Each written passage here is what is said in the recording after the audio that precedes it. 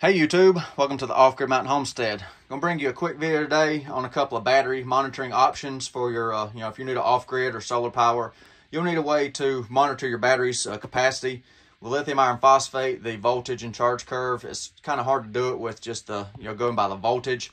So you'll need something to do that unless you want to do a bunch of math. Well, luckily we have, battery monitors and shunts available on the market for an affordable price. The little computer does all the little calculations for you. You ain't got to do it on paper to know your capacity and charge and discharge rates on your batteries.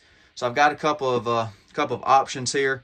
The Renogy is probably the most popular option on Amazon. I think it's probably got the most sales. But both of these were bought with my own money. They're not promos. I bought these myself to kind of compare them. This one's a bit more expensive than the LiTime. The LiTime's quite a bit cheaper. It's got basically these have the same features. Here's a representative example of the sampling shunt right there. So just two little options here, and I'll show you a couple of features of it today. Not gonna get too in depth on it. So between the two, I went with the LiTime. It was the more affordable option compared to the Renogy.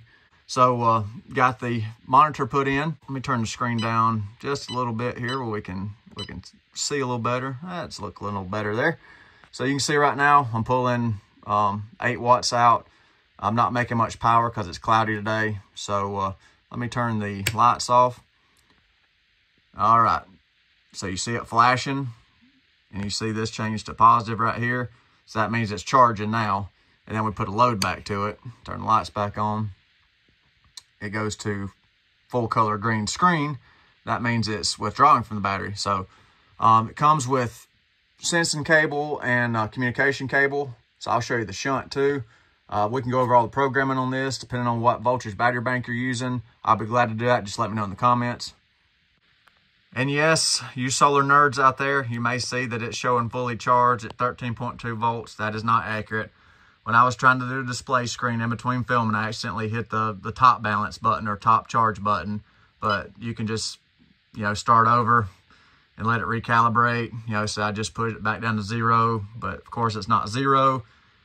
So, I fat fingered it. So it had to take a couple of days of cycling up and down to get its algorithm back because I confused it. So I'll let it get up to, float on the controller. Then I'll come back and hit this top balance button to show it it's 100% again. So if you do that, no big deal, easy to fix. So I put some double-sided tape on the Renogy display so I wouldn't have to hold it. My hands wouldn't be in the way so you could see, try to compare the two. I mean, you see they both got the little texture right there. The screen's the same size. The buttons, have a different, different design, but they do the same thing. So to me, they probably make the same place for just a different spec, custom for each company's, whatever they want for their marketing. But as far as function and everything, yeah, they're basically identical. And then with both of them, of course, you'll get the display, just like I showed you the LiTime. So I'm just going to show you the Renogy one because it's not installed. But you get your display, you get comm cable. Both of them have 20 foot of comm cable. Then they give you 6 feet of sensing cable going back to the battery and a shunt with a holder.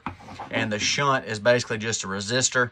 So the little computer setup, it knows the resistance of this and how the power moves through there. So how it calculates your battery capacity and things like that. So here's both of the sampling shunts side by side. The LiTime is the one that's installed. And then here's the Renogy one right there. I think you can draw your own conclusion from that.